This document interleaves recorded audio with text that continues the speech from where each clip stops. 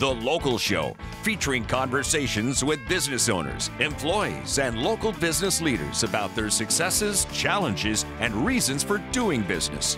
Right here in Central New York. The Local Show is locally produced by Zoey Advertising. Now your hosts, Tom and Steve. Happy Father's Day weekend from The Local Show, Tom and Steve. Just like with Mother's Day, there's a bunch of us who don't have mothers anymore. And Steve, you lost your father a while back. And, my dad is still around. And you know what he says? He says, I'll be here till... He says, I'll be here till I'm gone. So I'm living my life and enjoying my life. Don't be sad when I'm not here. He went to Georgia like the devil, didn't he? Well, if he's dancing with the devil, he's having a good time with doing it. I'll tell you that. Yeah. But your dad is more heaven bound, and you have probably some good memories. Did you ever do anything special on Father's Day? Or that you can recall? There was, we would hang out as family. Yeah. In different things, and it was just kind of. Did he fish a lot too, or? Oh, he taught me to fish. It was okay. That's where I learned. Great. And you never did a Father's Day fishing excursion? No, not really. I did on my, not Father's Day, but on my 40th birthday. I golfed in November 9th.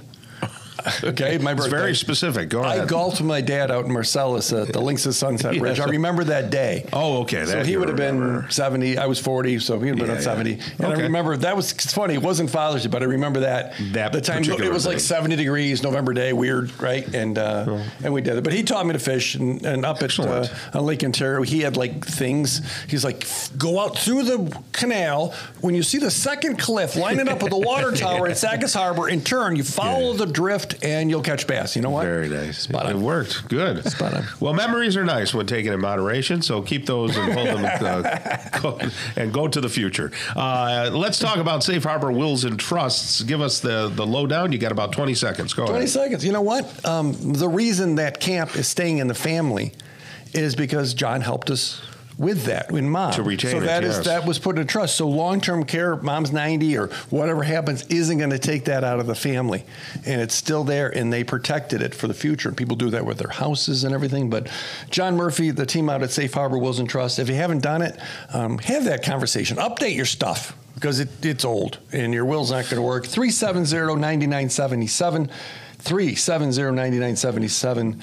Give safeharborwillsandtrust.com a call. Very good. That was a great commercial you did right there. I just pulled that out of somewhere. The check is in the mail. Yeah. All right. It's our pleasure to bring on a new person to the show. His name is Todd Storie, and he is an energy advisor at Energy Mark. How are you, buddy? I'm doing great. Thank you. Thank you for being here. So let's get your story, Mr. Storie. I like that. I like that. Where have you been, and where'd you come from? Wow, good. That's a great question. So, let's start in California. Well, I got back here about 10 years ago. Yep, and it was tough leaving that spot, I got to say. The weather was great. Were you originally born here, though? I was. Okay, so you're originally here. Okay. Decided to take a road trip out and didn't come back for 10 years. So I was came back 10 years ago. So, it's been a long time. And I came back and got back into Syracuse, my hometown here, and, What'd you do out in California? Good question. Were you an actor? Did you surf? Did you act? I did surf a little bit, yes.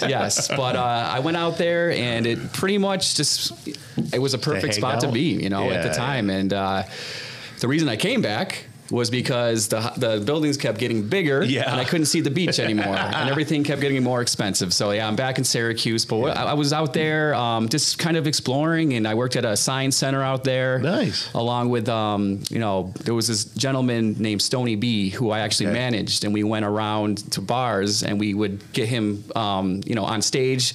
He was this guy from Louisiana. Yeah. I met outside just playing guitar. He came up to me and said, "Hey man, those are some Bob Dylan quotes." Yes. Oh, okay. And I didn't know how big he was until after the fact, because he actually, he played with Muddy Waters and all these other distinguished musicians. And it was really fun, but it was a good experience. I'm glad to be back, though. And it's been great the last 10 years being back. So what's Energy Mark? Energy Mark. So I found these guys through my uncle. Mm-hmm. He used to, when they deregulated energy back in 96, 98, electricity was done in 96, 98 was natural gas. Yes. There was competition then. It wasn't just a monopoly ran by the utility. Right. So the supply part is where we're at. That's what we help customers with.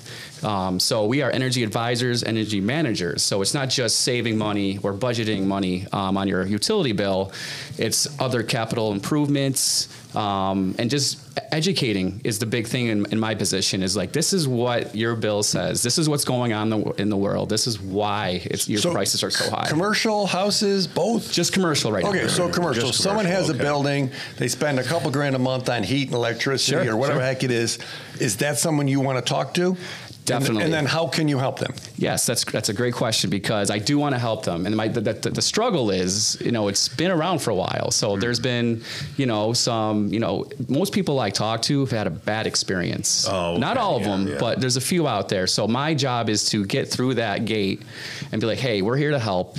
There is opportunity to, save money, budget your money going forward with your energy bill, because it's just going to keep getting higher and higher. Be specific. Yeah, that sounds like, I can save you money. I can do all this stuff. So what kind of bad experience did people have? They just, maybe someone called them up and fixed them on a price, and then all of a sudden didn't see them for the next 3 years, and then they didn't realize they were paying such a high price until someone like me comes in. Yes. And there's two ways to do it.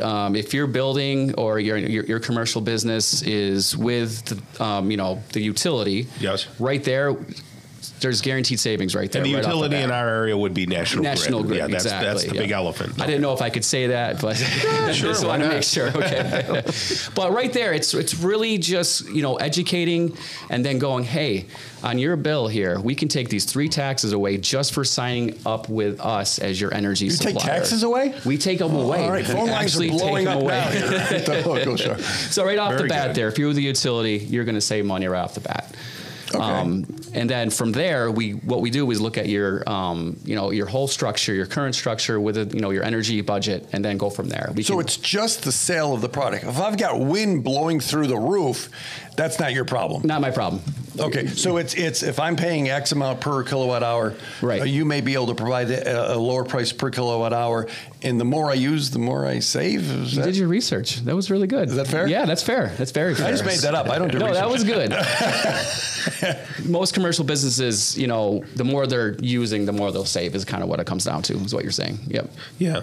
So you're not actually doing the physical structure, so you're not putting up, poles with electricity or burying cable underground. Right. You're just the service side of it. We are the supplier side of it. Exactly. Side. So we procure our own energy through NYMEX and NYSO, which is the ones they're the... that's where we go to find our prices per kilowatt or, decatherm or. Okay. So if someone isn't using a company like yours, they're a fool. Change my mind. You already said it. It's not. I want to go that far with it, but I just don't think they know. Maybe they're ignorant to that part of it, because you're right. The reason that the federal government did this, deregulated energy, was for competition, so you didn't have to pay as much as you would as maybe a National Grid being the monopoly of that part of it. So the garage around the corner, or the manufacturer up the street, or all these people that are right near the Zoey studios here, these are people that. A conversation would be potentially save them money, and nothing else changes? That's pretty much it. I mean, we just go in there, look at their bill, save them money.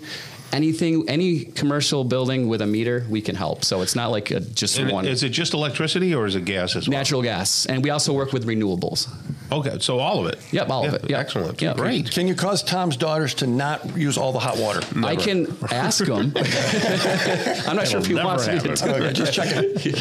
So give Todd Storie a call, energy advisor at EnergyMark, EnergyMarkLLC.com. Correct website? That's correct. Yeah, thank you. EnergyMarkLLC.com or 412-7172. That's it. All right. Thank you so much, Todd. You have a great rest of the day. You too. Thank you very much. Okay. Coming up next, we're going to talk with Sheila Ostrom. She's the owner of Senior Home Care and Alzheimer's Solutions right here on the local show on 570 WSYR.